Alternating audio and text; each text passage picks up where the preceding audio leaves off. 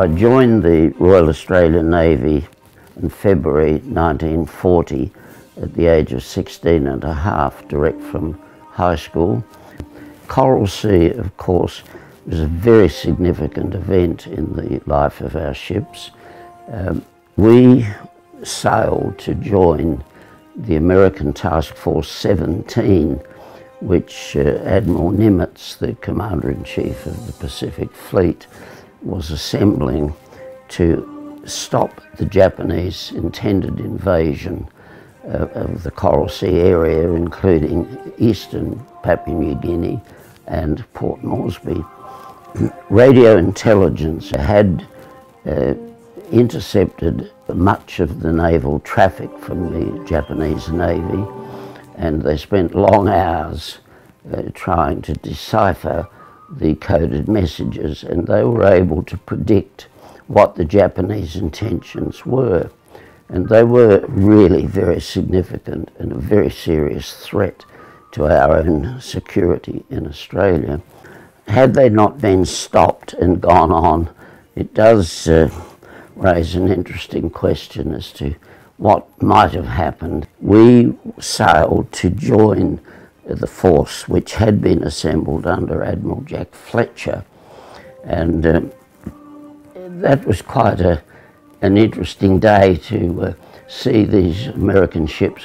And it was a pretty formidable force. There were a lot of ships involved, and we sailed to Jomard Passage area, and that is where it was expected a Japanese invasion force heading for Port Moresby would come through to get into the Coral Sea and turn west and go to Port Moresby. That force was substantial, and they were escorting 6,000 Japanese troops for the landing. We arrived at the area, and immediately we were vigorously attacked by the Japanese aircraft, high-level bombing, torpedo attacks, etc. The American carriers, Lexington and Yorktown, with Fletcher, were about 350 kilometres southeast of where we were, but their aircraft did attack the Japanese ships coming through this area where we were to block them, and they succeeded in sinking the Japanese light carrier Shoho. The end result after Shoho was sunk was that the Japanese turned around and they withdrew from that action. The Japanese also suffered very heavy losses in experienced air crew, and that was to be a problem for Japan for a very long time.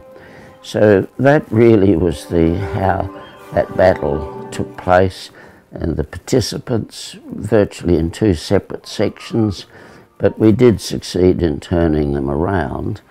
Had we not staged Coral Sea, and in my book there's no question that it was a resounding victory against the Japanese.